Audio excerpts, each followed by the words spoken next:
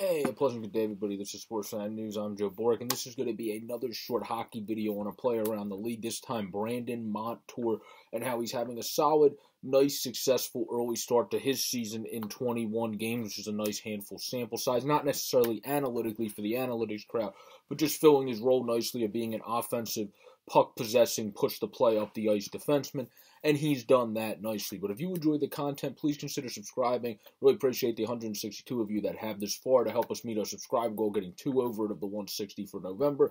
Let's make the subscribe goal 167. That's a nice, sweet number. I love the number 7, so that's at the end of that one there. 167 to try to get to by December 15th. But let's get into Brandon Montour. He has 2 goals and 8 assists for 10 points, He's a +2.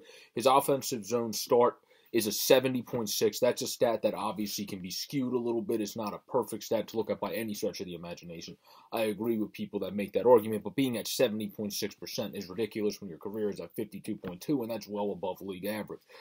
Corsi 4 percentage is at 57.8 when he's usually at 49.8, so he's really going above the career highs there for the offensive numbers, as well as goals over 60, 84%, and assists over 60, which takes into account where he is with his peers in 5v5 play for goals and assists. Goals over 60 is 84%, so that's really good.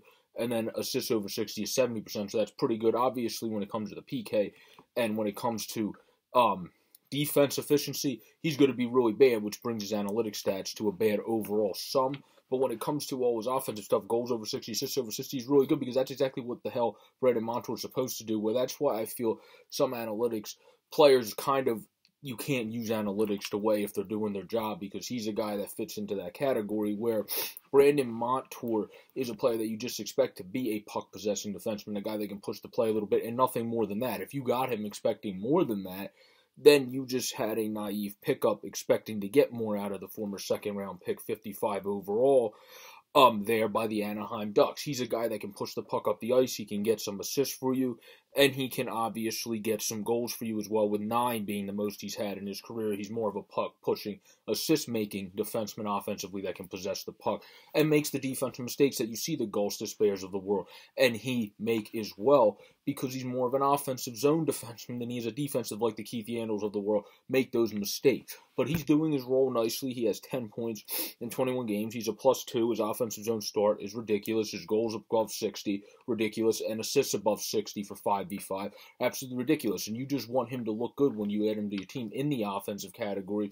You don't add Brandon Montour to your team expecting him to be this defensive wizard or this full 200-foot wizard on defense. That's like a Ryan Ellis that plays really good offensively, can move the puck up the ice, but also plays a very solid, underrated defensive game when healthy. That's never been Brandon Montour. He's always just been a puck-pushing, possessing defenseman that can get you good assist numbers, and he's going well above his career highs in Corsi 4 and ozone start right now, as well as obviously goals above 60 and assists above 60, being in a really good spot amongst his peers for those offensive numbers. So he's doing exactly what you want him to do, panning out big time offensively, being a big time pickup for the Florida Panthers, as he got to get out of Buffalo and got to move on and be able to find success in Florida, where he has been on a line part of the time with Lucas Carlson, who's played in 6 games, but also others as well.